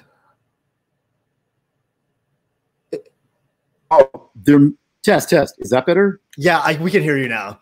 Okay, sorry about that. There might have been a control that muted it automatically. Yeah, no worries. How far back? I think it was like the last 30 seconds to a minute. Okay, cool. So I was showing here, slide. Data prep, I think we got through that. Basically, I really recommend HoloClean as one of the really interesting open source projects right now, based off of some of the ideas coming out of Snorkel for this auto data preparation. And then feature engineering, there's a great book by Ellis Shang and Amanda Kasari that goes into just the full range of what's going on in feature engineering. Some of that can be very difficult. It gets pretty heavy on statistics, but again, if we can help automate parts of it with tools like MLBox or AutoML Toolkit. There's a really great paper too, a friend of mine out of U Manchester wrote on stability of feature selection algorithms. We're starting to understand that sometimes some of the data that you feed into your machine learning models, over time, some of it is probably less risky than others if you want to have some sort of robust modeling. That paper was a very surprising one. I think it actually surprised the authors how popular it became. There's the area of training machine learning models, and when people talk about machine learning, they usually kind of rush toward this. Actually, this is probably the least interesting part of the workflow because it's pretty well known. But the hyperparameter optimization is really what started AutoML. And so a lot of the early descriptions about AutoML really focus just on this. It's sometimes abbreviated as HPO, hyperparameter optimization. And so there are some very long established projects like HyperOpt. There's also AutoKeras and some newer stuff like Raytune that focus on how can we get to the right hyperparameters. And that's important. And certainly if you're working with deep learning and you're running on a big cluster, that can represent a lot of the costs that you're going to spend over time. But I do want to underscore that, like, throughout the whole end-to-end lifecycle of machine learning, there are other parts of it that are probably even more complicated than this. Okay, so once you've gotten a machine learning model trained, and maybe you're using a few different algorithms and comparing them against each other, doing a bake-off, how can you help to be able to evaluate which one's better for the use case? There are projects like AutoScikit-Learn, which this gets into maybe you want to use multiple models together. Maybe you want to be building ensembles. And that was one of the big learnings out of the Netflix prize years and years ago, was the teams that coalesced together and built these big ensembles were the ones that won. So this is a really interesting area because that's a hard problem, but being able to use ensembles really, it helps reduce a lot of the risks and bias. And it's a very powerful approach, sophisticated approach to machine learning. And then finally, when you get down to the point of deployment, how do you make your machine learning models fit your use case? And there are some great examples, that commercial examples like working with SageMaker, working with Watson Studio. There's native, Knative, however you want to pronounce that. But if you want to consider the idea of auto-scaling and really how do you take your models and make them fit the use case, those are good examples for it. On the other flip side of the coin, though, is where we have machine learning models that we want to embed. And I think in particular, there's really fascinating work in what's being called TinyML. So if you haven't seen it, Pete Warden from TensorFlow and the work that he's done with TinyML. Also, there's a conference called TinyML Summit. But definitely check out some of these links I have about the low power machine learning. It's really fascinating. There's chips that you can buy that cost less than 50 cents on eBay, even less if you buy them in quantity. And you can run multiple deep learning models on them in parallel and like run off of ambient light with no battery. Really, really crazy stuff. But I think that that's a lot of the future on the edge of how do we deploy really sophisticated models out to low power kinds of use cases. This talk is being sponsored, being done with IBM, and I'll throw in, I'm really not the person to speak to this, but IBM has some products in this area. There is a trial of Watson Studio. There's a link down here, IBM Biz. And if you want to go through and learn more about that, definitely we've got some people who can help answer questions. And then looking ahead, I think this is really interesting. I described before about meta learning as being this thing that's over the entire workflow and sort of learning from your history, your team's history. And that's kind of striking toward, I guess you'd say, semi-automated data science. There are a couple of projects that are trying to strike toward that. One of them is called Lale. It's in Python, and I'll show that in a bit. There's another one called Teapot that's a little bit more established. But I also have a survey here of a few different papers. Peter Bill at Berkeley, of course, has been pretty famous in this area. It is active research, but it's really super fascinating. And I think that some of the lessons learned from companies like Lyft and Uber over the past few years since GDPR was introduced, they're getting a lot more interested in this area. There's also some related things in terms of program synthesis. So if you haven't seen it, there's a great project called AutoPandas.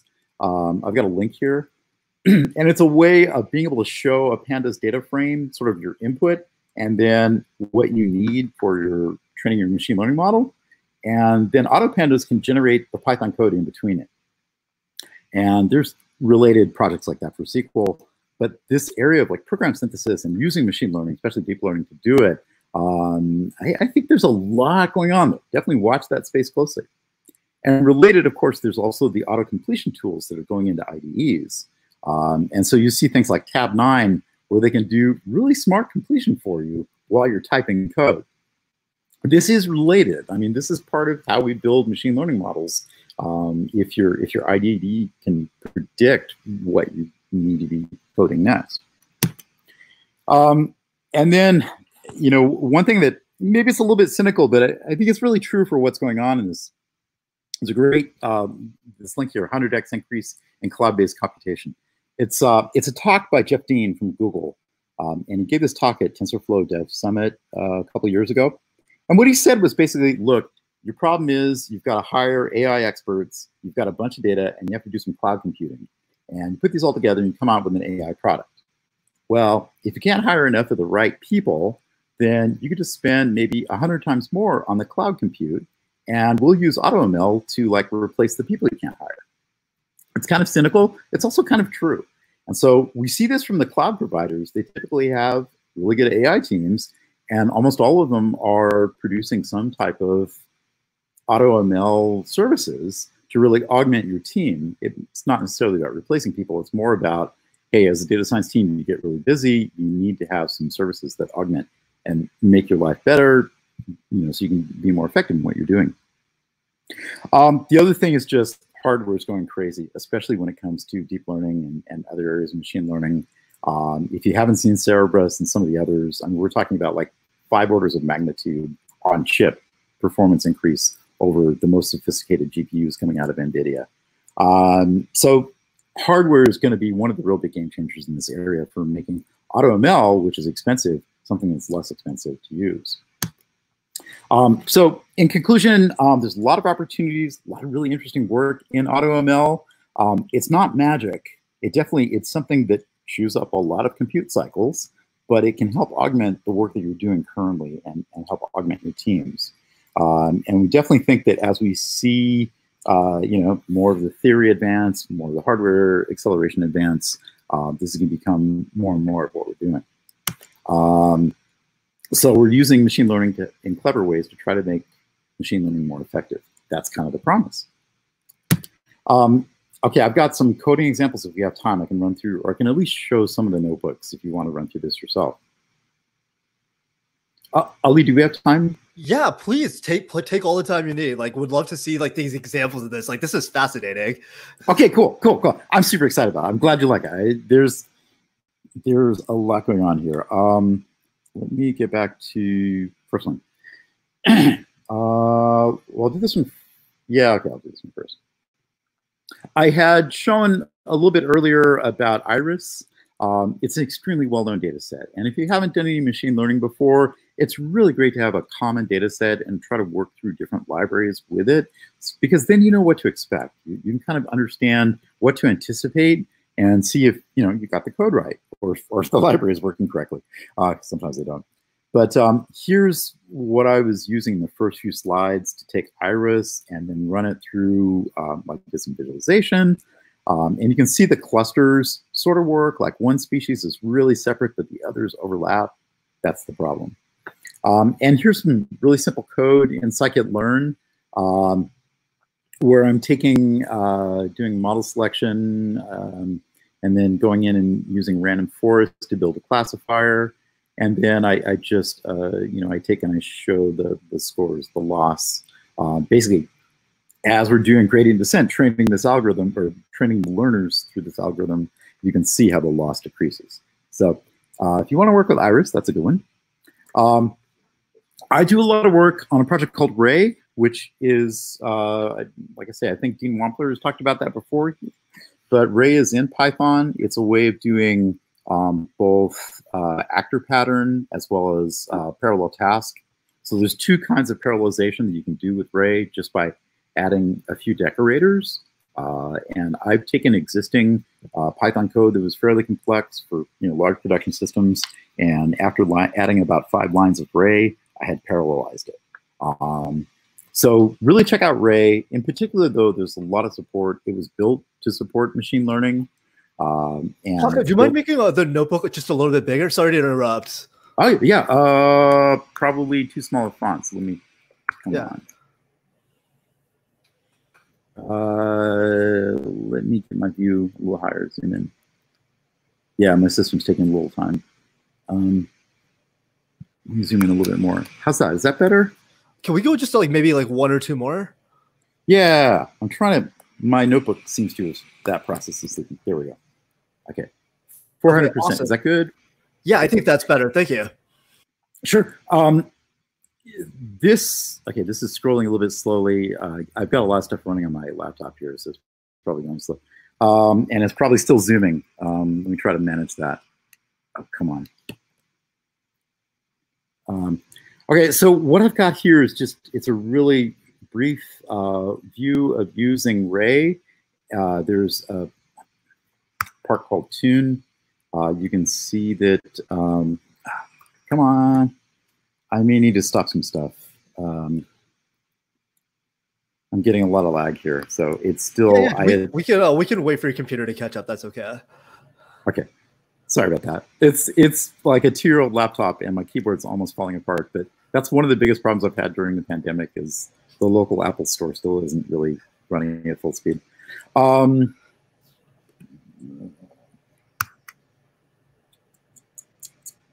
me see what else I can do. Let me shift. No, I shouldn't do that. I want to be able to show this stuff. I can talk through it. Okay. Wow, this is not really responding at all. Let me do one thing. I'm going to turn off OBS, which is kind of what Joel was warning me about. So let me turn off OBS. My video is going to be gone for a sec. Okay. And once I do that, camera mic, yes. Okay, cool. Can you see my camera? We don't have the max headroom effect, but it looks we can see you. Okay, great. So I'm hoping that with OBS gone, which is exactly what Joel was saying, hopefully with OBS not running in the background, I'll be able to get something responsive out of my browser now. Ray is, again, this project for doing parallel processing in Python. It's very simple to use. There's a part of it that's called tune that provides AutoML features. And so what it can do is, I'll show a quick example here. I just do a few imports to be able to bring in Ray and RayTune. And then I'm going to create something that looks a little bit like a machine learning problem. I've got this one function defined, easy objective, and I've got a couple of terms in there. I basically got a loss function, which would be similar to like what happens inside of a machine learning algorithm. Got a couple of parameters there, and basically when you get close to those parameters, then the model will come back and report less error. I'm also throwing in a few sleeps to make this more expensive, so that when it's a kind of an iterative problem, and if the sleeps are in there, then the iterations are going to cost some time. So to run Ray, I'm just going to make sure I'm not running it before. I do a Ray shutdown, and then I immediately do an init. And then that'll run a local cluster. If I wanted to run it in the cloud, I would just attach to a cluster using a very similar line, but just with an address for the cluster. And Ray will come back and tell me a little bit of something that looks a lot like JSON, but isn't exactly. It'll tell me where the cluster is running. Great, so I've got Ray running in the background. And then I'm going to come in here, I'm going to describe a problem, an AutoML problem. I'm going to say, I want to do hyperparameter optimization. I want to do a Bayesian optimization search. And I've got this metric that I'm going to try to optimize, mean loss. And remember, that's the thing that's described up here in this easy objective function. I've got a couple of arguments that are coming into it. And well, I actually need to provide a couple of arguments for Ray. So outside of what I defined, we're talking about UCB, which is upper confidence bound.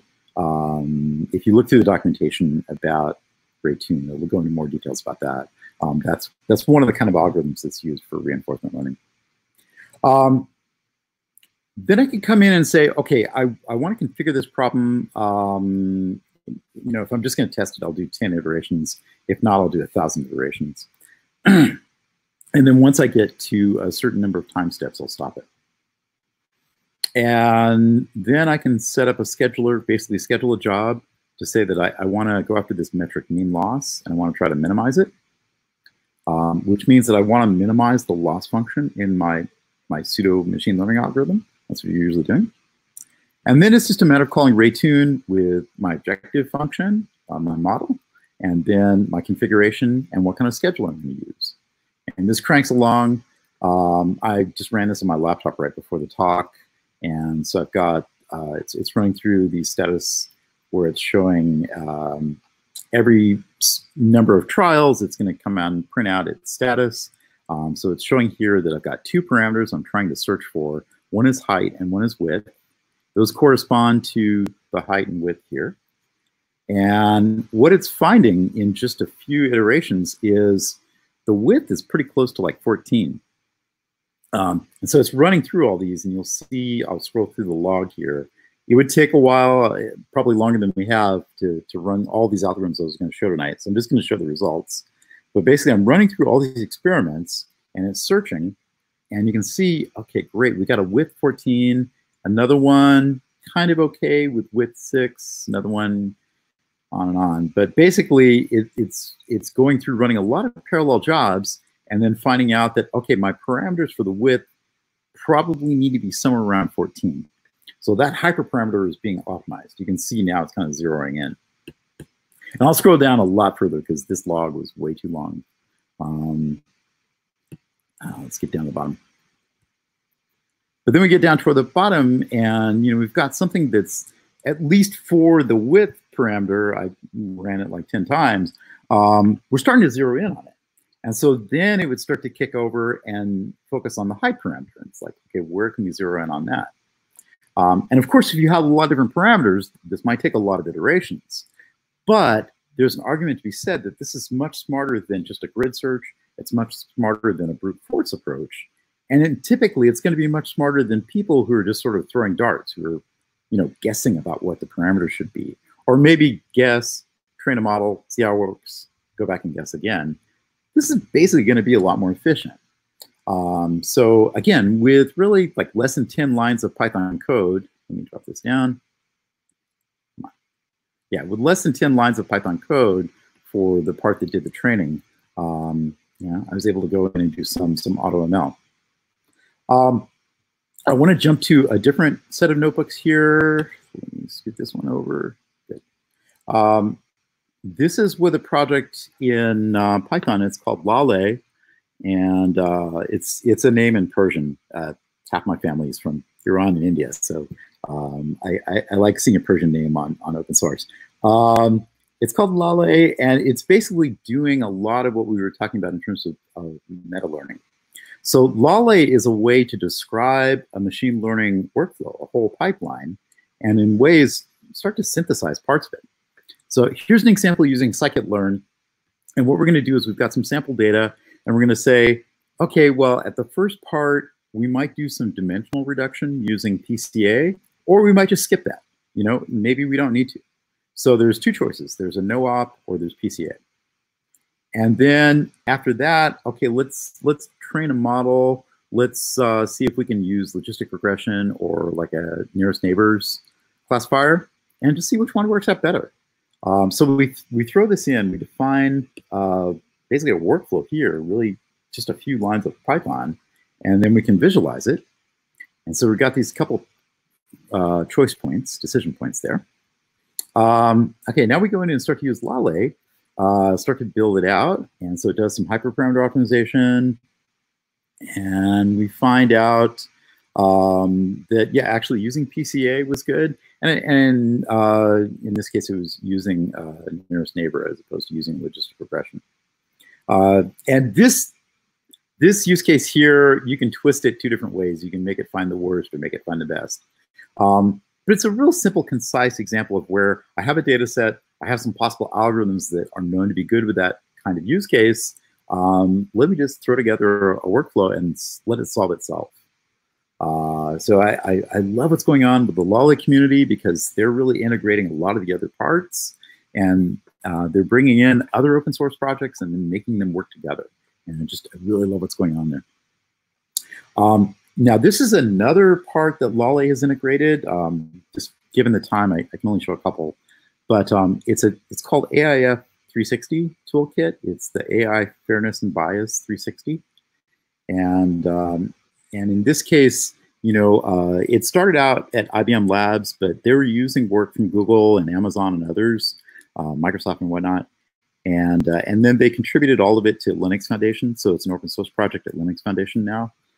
But it's all about being able to detect bias in your training data sets. And, you know, that might lead to gender bias or racial bias or however.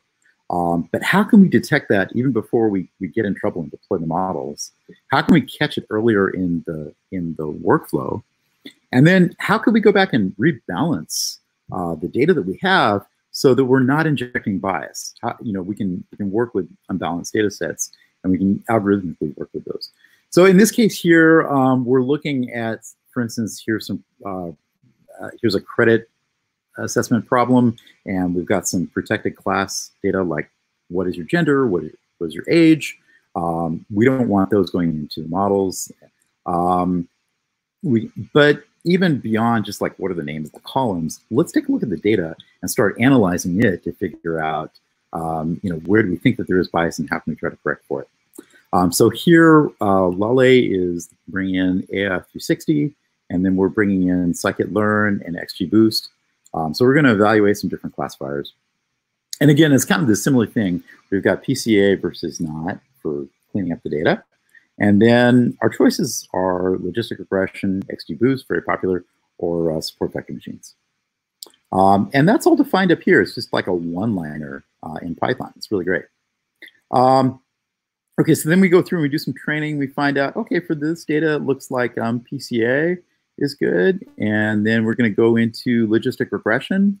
But then we start looking at the metrics, and then we start to bring in, okay, let's reevaluate that in the context of how much bias has gone into this model. And can we define some privilege groups versus some, basically some columns that could introduce bias versus others that wouldn't. And we can come out with attributes to start to zero in on where people should look at the disparity that's coming out of how the model is trained. So I think that this is fascinating because now we can start to pull together, you know, 5 or 6 different open source projects in Python and build a workflow and start to do the automated training. But along with it, let's not just look at how accurate it is. Let's look at how much disparity is going into it and really what's the impact on the judgments that's coming out of that. AIF 360 is like a universe into itself. There's a lot in there. I'm not going to go really be able to do it justice within a few minutes. But this is a real, you know, concise example showing how one of the kinds of use cases for it. I could go a lot further. There is a article that goes in detail that, again, this talk was based off of, and that'll be in the links that we share. Kind of goes into more history and a little bit more discussion. There's a lot of links. One of my colleagues, So Upkar Litter, who does one of the developer meetups in San Francisco for IBM, he put together, based off of what we're doing in this talk, he put a lot of the links together into one GitHub project. So that's kind of one-stop shopping. And the slides are there too. There's a really great article about AOF 360 being integrated with scikit-learn. That's been pretty recent. So I'm excited about how that, I'm helping to build out some of the use cases and tutorials for it. The papers I was talking about, those are mostly on arXiv, but Show Your Work is a really, really great paper. And then this one is scary about like one machine learning model costing the same as running 5 cars during their lifetime. Really crazy stuff in terms of energy, and let's not destroy the planet by using AI. Awesome AutoML papers is here. I highly recommend what's going on there. A really great person to follow, Hybasian. And if you want to look more at Raytune, here's a tutorial that Dean Wampler and I did recently. There's actually a video for it, but it's taking market data for the last century and then running a multi-arm bandit in Ray and using Raytune to optimize it. And it actually comes out with like a 7% return on portfolio. It's pretty cool. The other thing that I'll throw out is I'm on the committee for JupyterCon. I was the chair for the last one 2 years ago. Joel Grus, who spoke before me, he gave the best talk, the most popular talk about why he hates Jupyter Notebooks. And it was really, really excellent work. We hope to have a lot more coming up in October for that. And with that, I'll turn it back over. Thank you very much. Awesome. Thanks so much, Paco. Can we give Paco a round of applause in the chat? So we do have some questions in, but if you do have a question, please ask them in the chat. I will be reading them out. So personally, do you see AutoML causing the field of data science to contract or expand going forward? I actually see it being able to expand. I mean, I think, so Ben Lorica, my colleague Ben Lorica and I did this set of surveys a couple of years ago about AI adoption in industry, and it was really fascinating. It was supposed to go out to like 300 people after a conference, and the marketing person, there was an email list that had tens of thousands of people. Somebody hit the wrong button. So we got like all this data coming back about enterprise use of machine learning, and we started analyzing it. We did 2 other follow-up surveys to really dig in. And what Ben and I were finding, and what we're seeing now out of like the MLOps community is, wow, there's a whole bunch of research and there's all kinds of amazing software to go in. But the time that it takes from like a business person describing a problem to like actually seeing some proof point of like, hey, can we write code that actually makes this work? You know, if that time goes beyond a certain limit, nobody cares. And so there's this real opportunity to use AI, and a lot of companies are really going for it. Other companies are like, why should I bother? Yeah. And you know, we see the split. It's about 56% of the companies that are kind of like, why should we bother? And it's a shame because, you know, you have to get your ducks in a row. You have to get your data infrastructure, you know, in shape, and you have to pay down tech debt, and you have to build up your teams and allow them to be able to collaborate with each other. And if you don't do those things, you won't be able to really take advantage of machine learning at an enterprise scale. And all of those things take years to really fix as far as enterprise transformation.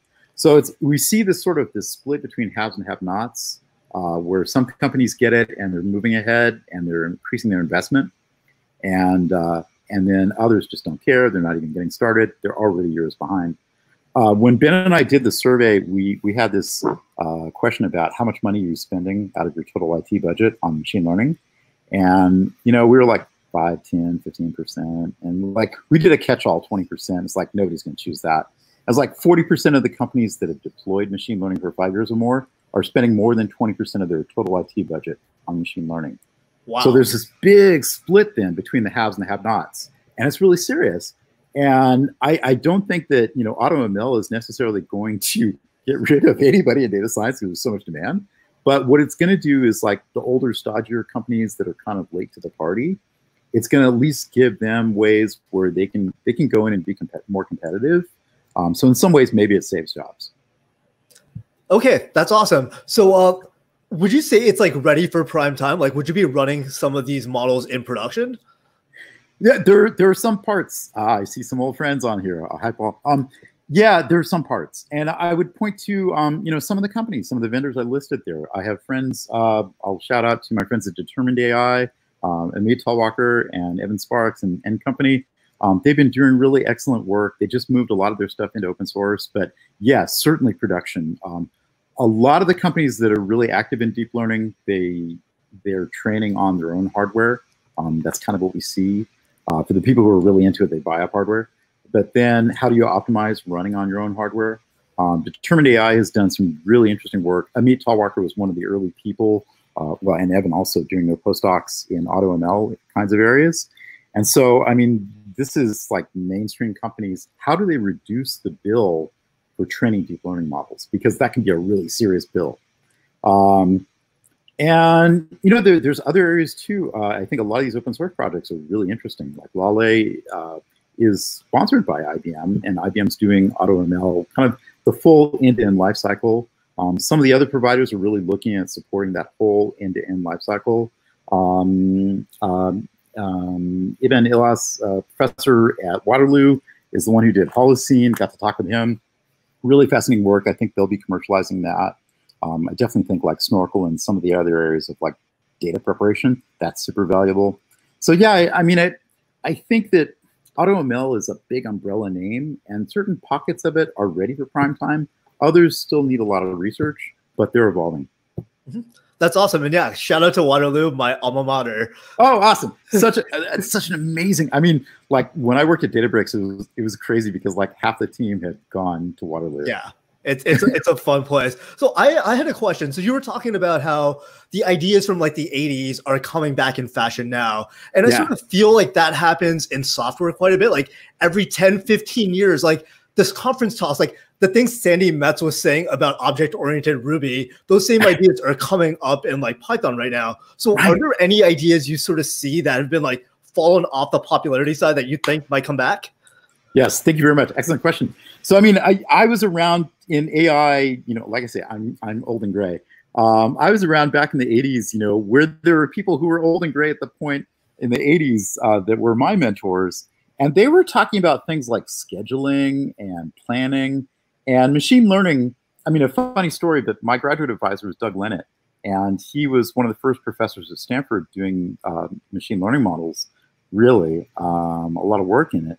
And they bounced him. Like they denied tenure because they said his work was too empirical. And like 10 years later, some of those same professors became billionaires by like investing in Google, right? So a little bit of a hypocrisy thing going. But the thing was that back in the 80s, the view was, you know, machine learning is interesting, but it's a really small part of the problem. Like scheduling, getting robots to be smart about how they move in the real world, that's a hard problem. And now we're back at it. We have these issues of like self-driving cars. And other drones and other things about robots not wanting to hurt people. And those are scheduling problems. And so they aren't machine learning problems in terms of supervised learning, but they can be addressed with things like reinforcement learning. And the interesting thing is, like, you know, you read the papers about reinforcement learning, a lot of it is optimal control theory. And I mean, that goes back decades. That goes back to like when, you know, back in the 50s when aircraft were falling apart midair, when they learned how to build airframes in a more robust way and have control systems that, you know, so that's really what we're going back to now. And so I do think that in particular, reinforcement learning is interesting for real world, you know, especially like factory floor optimization, supply chain optimization. I also think that knowledge graph is coming back a lot because a lot of what supervised machine learning has done is to decontextualize a problem. Like we take a whole bunch of data and we train, we learn, we generalize, and we throw the data away. And so then we got this model and we don't really know why it's doing what it's doing. So now we've got a problem because we have to explain it to the auditors or, you know, whatever. But the other thing is we've thrown away the context. And knowledge graph is sort of orthogonal to machine learning in that it provides context. And really, I was mentioning Lyft. A really great example is my friend Mark Grover is the product manager for an open source project called Amundsen at Lyft. Which is sort of knowledge graph, their answer to GDPR, but it's in support of their machine learning work. And they found that like doing the right thing for GDPR actually led to a lot of performance increase inside their company. But they needed that knowledge graph to be able to augment it. They need to understand, where does the data come from? Where does it go to? So I see a lot of these kind of old school ideas coming back to the fore. Yeah, one of my buddies just gave a talk, Hello Wayne, about if software engineers are really engineers. And like, I think a lot of these things that we're going to be solving, they're going to have to take the lessons from other fields and make software a little bit more, I guess, like a harder type of thing. Cause like, there's so many ways to solve a problem. And it's like, we need to standardize that in a way.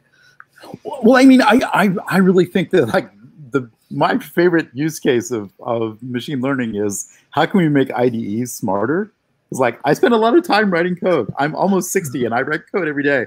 Like I spend a lot of time like looking up little nits in some weird GitHub repo and then tracing down a bunch of Stack Overflow questions and finding out like out of the 5 Stack Overflow questions, which one's actually valid and what answer still works from 10 years later. You know, that stuff, why do I have to do that? I could train models to do that. Yeah. I think there is something on PyPI where it's like you can import Stack Overflow and like put something in and it like brings out like the top answer, which I think is amazing. Right. Brilliant. Yeah. Do you would you be able to provide links so we can share them out? Because like you had a lot of things to share. Absolutely. I can follow a lot of that up. Most of the links of what I talked about, like I say, Upcar had this, and I'm gonna put this in the main chat. For today's talk. Cool. Okay, so I just put a link to a GitHub repo that one of our other meetup hosts had done. And he sort of, you know, he like pulled out all the links out of the talk and put them in one GitHub repo. So a lot of it is all right there. And also we're sharing the links, I mean, the slides, which have all the links in them. And there's a few repos that have different notebooks if you want to rerun some of the examples. Again, some of them might take like, you know, 10, 20 minutes, depending on your laptop. So all of this stuff is meant to be really hands-on for everybody to go in and try themselves. The big list that I had is linked in the slides. It's that Google spreadsheet doc that I've shared, but that's live for anybody to go in and check out, and we'll keep curating that. Awesome. Yeah, it's always great to have like resources that are constantly being updated. So thank you for providing these resources. Awesome. But before we do let you go, do you have any calls to action for our community? Well, I will definitely say that, let me dig up one here.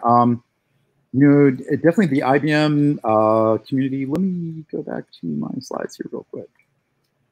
There's one last slide that I want to do as a call to action, and I'll share screen real quick. Entire screen, sure. And so this is current slide. Here's an offer. The IBM data science community, I really love what's going on there. There's a lot of people from all over the world, especially, you know, it's not just the US. There's a lot of people from Europe and Asia and South America, et cetera. And so it's kind of one-stop shopping. If you have a problem and you want to compare notes with other people or get some good advice. There's also a thing where they partner with Coursera. So, you know, if you join the community, you can get free credits on Coursera for taking courses there. Again, we're trying to have a lot of different kinds of presentations. AutoML is one that I've developed, but there's others in terms of MLOps and fairness and bias, and you know, a lot of the kind of hot topics that we see these days in data science. Will Roberts and I have been doing a lot of writing together. There's another article we just did about visualizing geospatial data in Python, so looking at GeoPandas and some of the libraries that go along with that. So, you know, we try to throw in a lot of resources like this. So I highly recommend. Awesome. And yeah, just a shout out to Tim at IBM for introducing us. It was a fantastic talk. Awesome. So thanks again for being on, and we'll see you around. Thank you very much. Have a great evening. All right, so that was Paco Nathan talking about introduction to AutoML. A lot of great content for us to go and explore. Just let me bring up my slides.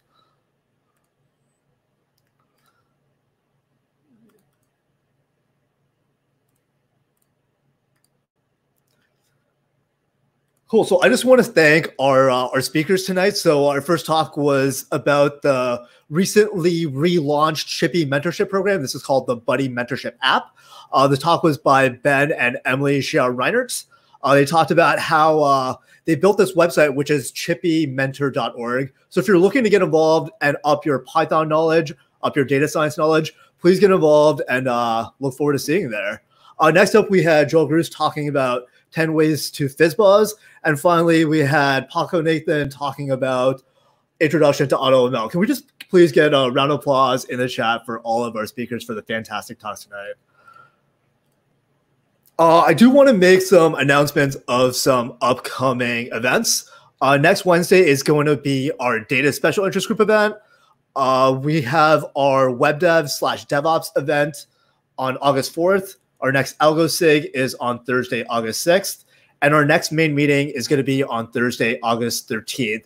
And we have Piper Thernstrom, who is the lead designer of Pursued PyBear, which is a game library that's a wrapper around Pygame, a more Pythonic version of Pygame, if you will. So yeah, just to dig into our data science talks, we got 3 fantastic talks focused in on time series. The first speaker is going to be speaking about Facebook Profit and InfluxDB. The second talk is going to be on Profit in production. And then finally, we have Sean Law, who is the creator of a new library for time series analysis called Stumpy. And we're going to be going into an hour-long deep dive. Yeah, so we do have the ChiPy Mentorship. Go to chipymentorship.org, sign up. Please sign up as a mentor. We always need mentors. Also just want to give a shout out to Lorena Mesa, ChiPy community member, who's going to be keynoting PyCon Africa. Where can you find us? We have a very active Slack community. Check out this URL, send yourself an invite. We have rooms for everything from data science to web development to some fun rooms like for Advent of Code. We also have a Twitter account at Chicago Python, and all this information plus a lot more is on our website. That's chipy.org. All right, well, that's it for tonight's presentations. If you're still around, be sure to go down there and hit that like button. It really helps us out. And we're also like, I think 70 or 80 subscribers away from 1,000. So help us get to 1,000 subscribers. Go down and hit that subscribe button. Thanks so much, everybody. And we'll see you next time.